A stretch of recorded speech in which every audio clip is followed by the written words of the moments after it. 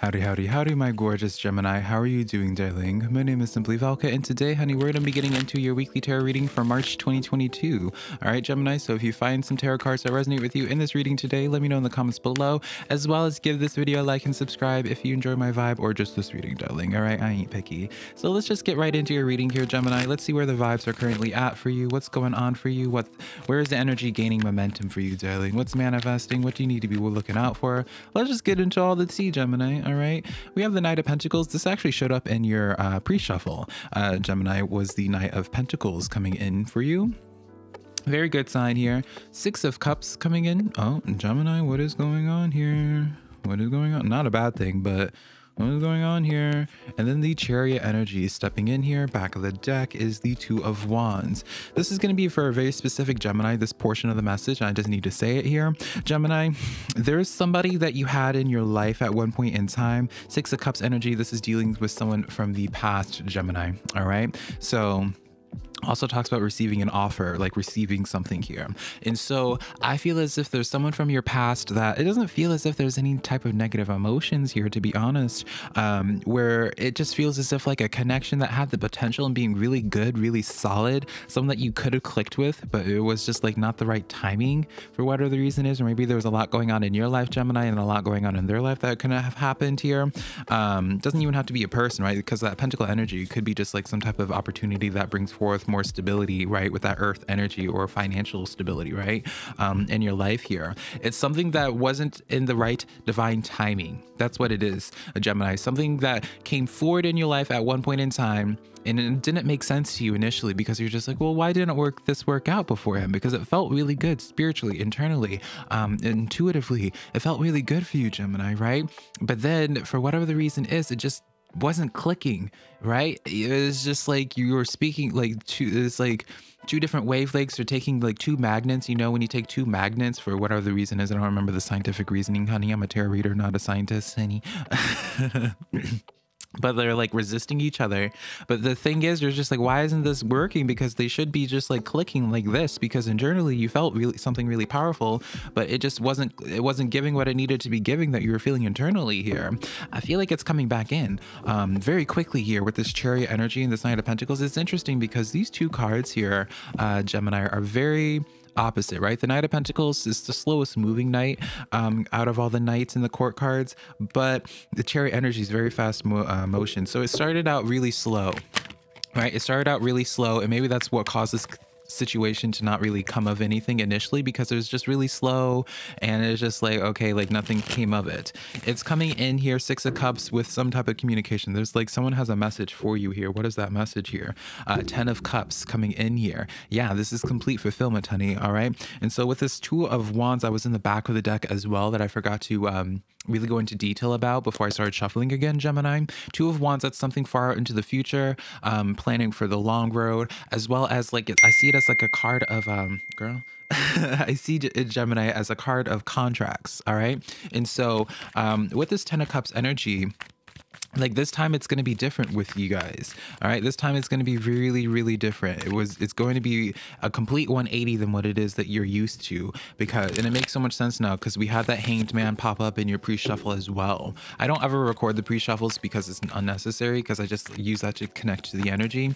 But yeah, Ten of Cups here. This is like if this is in regards to a person, for a lot of you Geminis, this is someone that is coming in from the past and really wanting to build that family life with you. And this doesn't have to be romantic, Gemini. All right, could be just like a really good solid friendship, right? You think for those that know Grey's Anatomy, honey, right? You think about why I was gonna say Christian Grey, Meredith Grey, honey. This is two very different characters, darling. Christian Grey and Meredith Grey, darling, very different. Meredith Grey and Christina, right, in Grey's Anatomy here. Is it Meredith Grey? You get the point anyways. And so in this dynamic here, Gemini, this is just like something really solid that's going to be really fulfilling to you. It's very soul fulfilling. I feel like this is something that aligns deeply with your soul. That's what I feel. Either that's just your strong emotions that you have attached to this, or there's like truly some type of soulful connection here, Gemini. Something is definitely coming back in, all right, and it's going to feel really good for you. And then yeah, Nine of Wands energy here.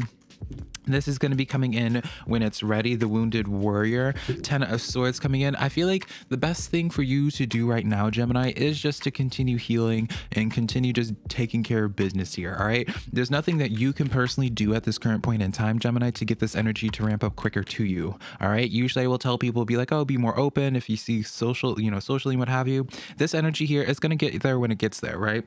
That Knight of Pentacles is never going to rush the process here. Excuse me, I'm trying not to belch onto the mic, honey. I spent way too much money on this mic that I know it's going to catch every single detail of that burp, honey, if I do. So yeah, there's nothing you can really do at this time. I feel like there's just some loose ends that you need to close off. With that 10 of Swords, there's something that is just like, has been a really like a bothersome thing for you that you need to close off here, I feel.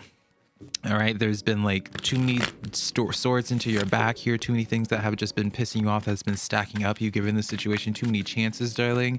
All right, address that and tend to your healing, tend to your circle, and this energy will come in when in due time. All right. We have the Magician energy stepping forward to you, Gemini, as well as the 7 of Swords here. And then we have here the High Priestess energy. Very interesting, because Libra got the High Priestess energy in this exact placement in a different tarot deck. I use this tarot deck for the Libra, so it's interesting. So if you have Libra in your chart, be sure to check that out, Gemini. I feel like for you guys currently, protect yourself, Gemini. All right, I usually don't tell people this in terms of spiritual stuff, just because I don't like to feed into those drama narratives and spiritual stuff. But Magician energy, 7 of Swords, High Priestess, keep an evil eye on you, Gemini, or like some type of protective stone. Ask your angels, ask your spiritual team, whatever it is you subscribe to belief wise, to protect you at this time and cleanse you as well. Knight of Swords energy, because I feel as if either someone is going to be trying to do some type of spiritual like stuff if you are spiritually active here, or it doesn't even have to be spiritually active here. It could be just because thoughts are energy, right? Some type of sabotaging energy here, some type of energy that really distracts you and tries to slow you down in your role of that Magician energy of creation in your life here.